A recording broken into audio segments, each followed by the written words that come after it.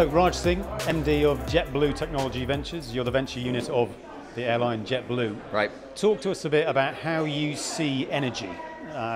What are the venturing opportunities you see, and how do you kind of play in energy? Yeah, it's obviously a very important topic, and we think about it in a couple of ways. The first way is around how do we maximize our utility of energy today. It's a process that is pretty ancient in terms of the way that we exchange information, the way that we reconcile and account for what we use. So that's really an area for immediate improvement. That's still very paper-based, very analog. Exactly. And so the effort to reconcile what actually has happened is a big one. And if we can eliminate that with the use of technology, big surprise, that would be very impressive. So in some respects, therefore, it's kind of fintech play, or what is it?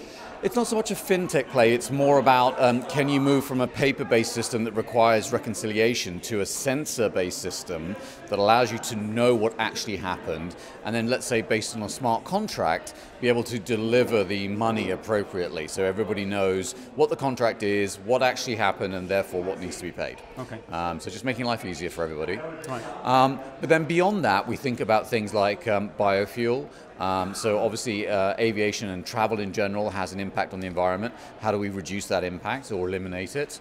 There's carbon offsets as well, which we talk about. And then longer term, can we switch to other sources of energy which might be even more environmentally friendly and potentially have other impressive effects, such as reduction of noise and the reduction of the waste that might be involved. So we're thinking here more about using electricity, so that's clearly something that's happened on the ground and it's going to happen in the air, we believe, and then more exotically things like hydrogen and other sources of energy, all of whom have issues. So for us it's not just about the energy source per se, it's also about the storage and the distribution of it. So it's power that can be delivered, because it may well be you have a lovely electric airplane, but can that electric airplane get the power that it needs to be able to fly?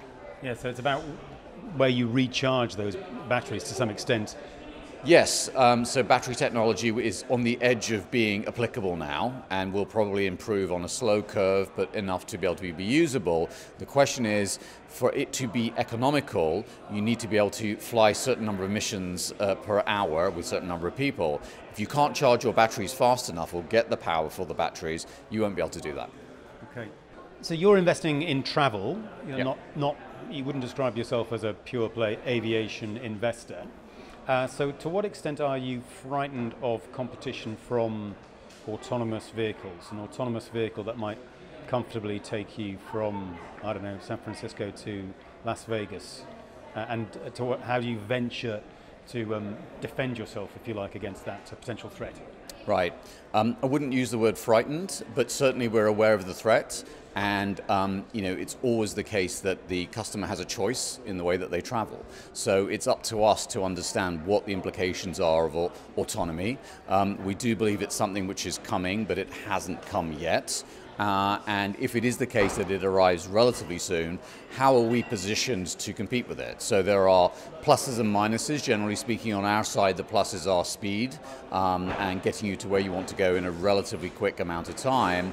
On the negative side, you've got security and the processes that you hurry up and wait at the airport. So we are interested in that. I would say that it's not only a case of competition, it's also a case of potential collaboration. So one of the things that's very interesting for us is the seamless journey, whereby we partner with ground-based transportation to bring people to the places we are, because we don't believe that the energy will be there or the power will be there to do long haul anytime soon. And so we're going to partner with people on the ground in order to get people to the places where we are so they can go long-haul flights as well. So there is some competition, it's definitely a threat, and it's something that we're interested in learning more about, but there's also an element of let's work together.